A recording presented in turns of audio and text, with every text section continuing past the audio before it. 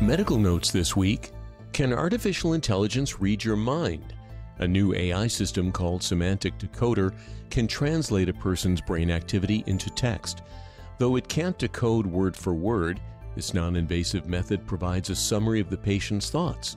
The findings from this new research, published in Nature Neuroscience, show that this technology is accurate about half of the time. So while there's still progress to be made, this is a huge step in communication technology. How moms can protect their newborn babies. Infants born via C-section aren't exposed to certain bacteria present in the vaginal canal, which increases their risk of immune and metabolic diseases. Researchers in a novel study published in MBio swabbed newborns with their mother's vaginal fluid in a process called vaginal seeding. The results show that this method safely introduces babies to maternal bacteria and strengthens their immune system. Are you doing the best exercise for your health? Research in the American Journal of Medicine breaks down the best strategy for people with type 2 diabetes. It shows that consistent aerobic exercise like cycling or walking helps manage blood glucose. Similarly, resistant movement such as weightlifting or body weight training benefits insulin sensitivity.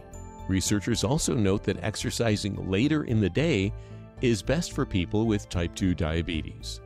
And finally, will the rising heat wipe out our wheat crops? Scientists at Tufts University predict that extreme weather patterns could threaten grain production. The researchers say massive droughts caused by record-breaking heat may become more apparent due to climate change. If these droughts were to occur at the same time in the US and China, for example, it would have disastrous consequences on global food production. These findings are published in NPJ Climate and Atmospheric Science. And that's Medical Notes this week. I'm Shel Lustig. For America's climate goals, investing in clean energy adds up. But what doesn't add up is an additionality requirement for clean hydrogen.